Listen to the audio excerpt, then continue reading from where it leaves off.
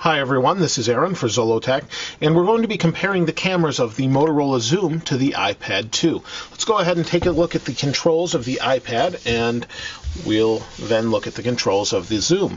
Let's go ahead and unlock this. Pretty simple. We have a camera app. There are some other apps available. We have FaceTime, things we can do with it. Let's go ahead and open the camera app. Very simple controls. We have the camera picture button. We can tap to focus. And we can zoom in digitally, and as you can see, it gets very grainy there. We can switch to the video camera by tapping there or sliding the slider. We want to record, we hit the record button. If we want to switch to the forward-facing camera, we simply tap that button, and as you can see, there's the camera we're using inside our little box here. That's pretty much it as far as controls. We do have a button here to switch. Let's take a couple pictures. Takes very fast pictures. Let's go ahead and swap. We have some options to slide through all our pictures. We also have an option to send to the Apple TV. We also have the option to email, print, copy photo, etc., or go into a slideshow. We can also trash the photo by hitting here, delete, and that's that. Pretty simple. That's pretty much it as far as our options are concerned on the iPad 2. Let's go ahead and shut that off and swap to the Motorola Xoom. Here is the Xoom.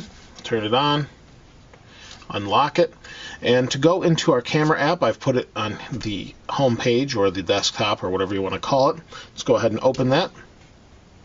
And as you can see, we're looking at the forward-facing camera, and we have auto white balance here. You can set it to a bunch of different settings. We also have some different effects and some tools for exposure, picture size, quality, etc. If we want to switch the cameras, we can do that. We can record video on either or. So now we're recording from behind here.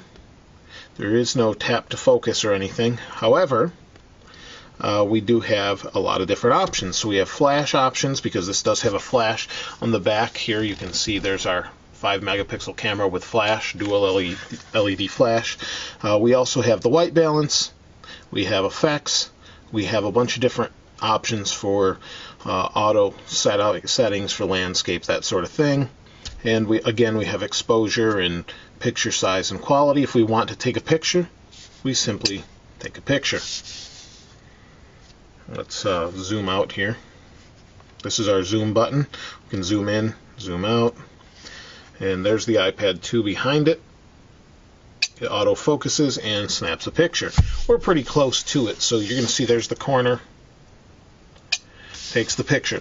We want to take a video. Again, same thing. We switch this over to video.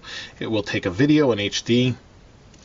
You can see that's one I recorded before. If we want to go here, we also have some options. There's all of our videos. We can tap on here. We can play it. We can share it to Picasa, Bluetooth, or Gmail. And we also have some other options for detail and a little different editing options. We can also trash this as well. Confirm delete, it deletes it. Pretty simple options, very nice. Again, forward-facing camera, and that's pretty much it. Let's go ahead and see what they can do while they're actually taking pictures and see how they compare.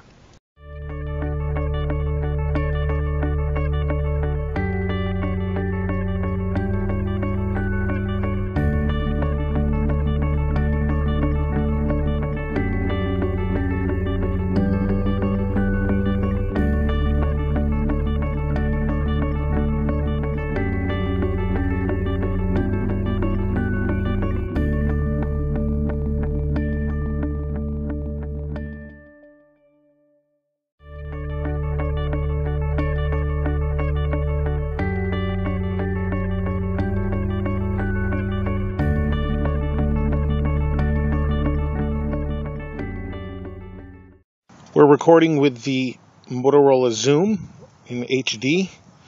We'll go ahead and look around.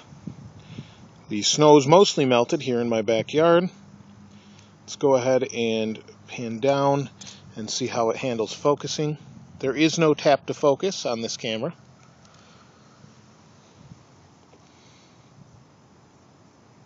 And there we have the video from the Motorola Xoom. Let's move on to the iPad 2.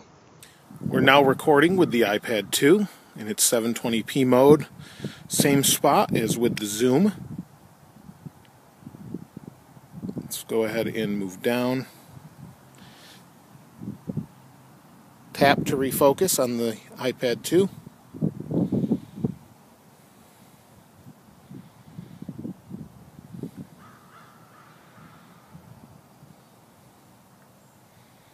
And there we have the iPad 2.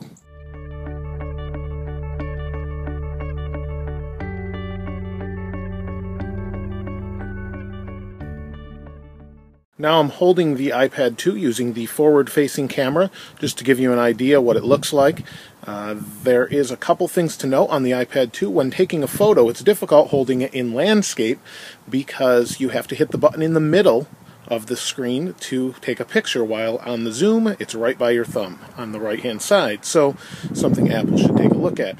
Anyway, let's go ahead and move on to the zoom and see how it compares with its forward-facing camera. Now we're recording from the Motorola Zoom, and as you can see, I'm in the same spot and we're using its forward-facing camera. The controls are much nicer on the Zoom, like I mentioned before. Everything is right to my right-hand thumb while I'm holding the Zoom upright, so it makes it much easier to actually take a picture or take video.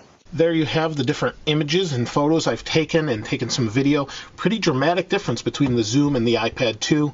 The iPad 2 is much better with video for some reason than it is with its still images, which has been noted in some other different blogs and reviews and things like that. It's pretty amazing the difference, honestly. Well, let's go back home here.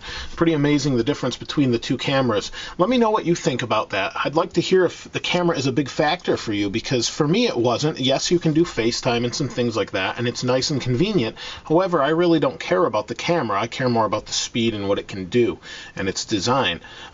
If the camera is a huge consideration, I'd like to hear your thoughts on that. And, you know, if you'd take the Zoom, obviously, for the camera, or if it's more speed and that sort of thing. Let me know in the comments below. If you haven't subscribed to the channel, please go ahead and hit the subscribe, like, thumbs up button. I always appreciate that. Thanks for watching. This is Aaron. I'll see you next time.